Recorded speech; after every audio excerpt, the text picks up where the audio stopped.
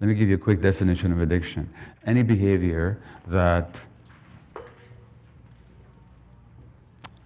you find some temporary pleasure, enjoyment, or relief in, and which you crave, but which in the long term has negative consequences. Any behavior. So notice I said nothing about drugs. There's this whole idea that addicts are no, most addicts are not into drugs at all. Most addicts are into sex, or food, or shopping, or work, or entertainment, or internet, or sports, or whatever it is. And of course, there's nothing intrinsically bad about eating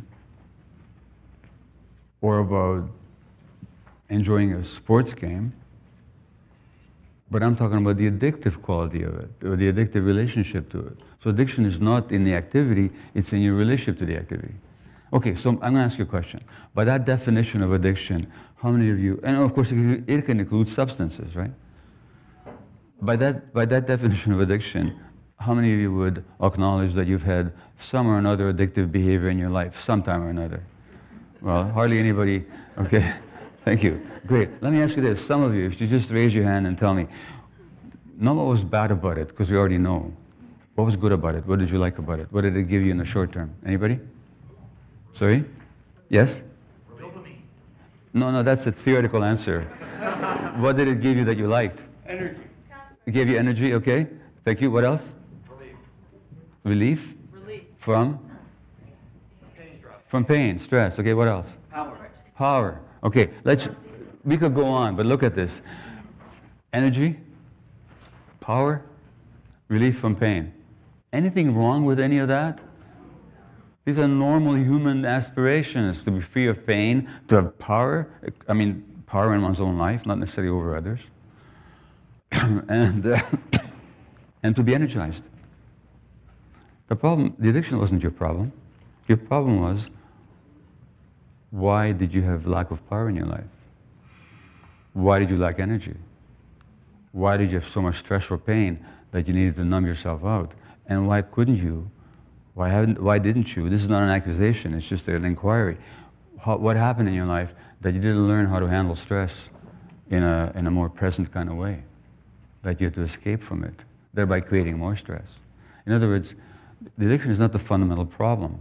It's actually a response, and it's another adaptation. Everything is an adaptation, that's what I'm saying. That's the biology of loss. And of course, if you were stressed, or as many addicts were, directly traumatized as children, also your brain circuits of dopamine and endorphins and stress hormones, they're not developing properly, so that the medications or the drugs or the behaviors actually regulate your brain temporarily. It's all an adaptation.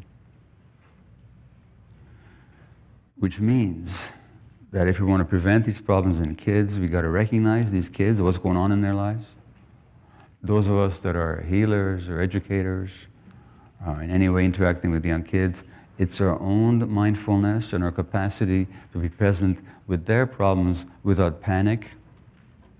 Or if we have panic around it, we have to recognize it's our problems. It's not caused by the child. We have to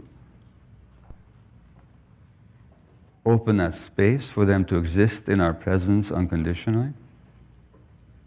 And then, by whatever means is appropriate to the age of the child, we guide them towards learning how to be.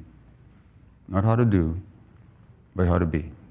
How to be with themselves in a way that's comfortable. Thank you.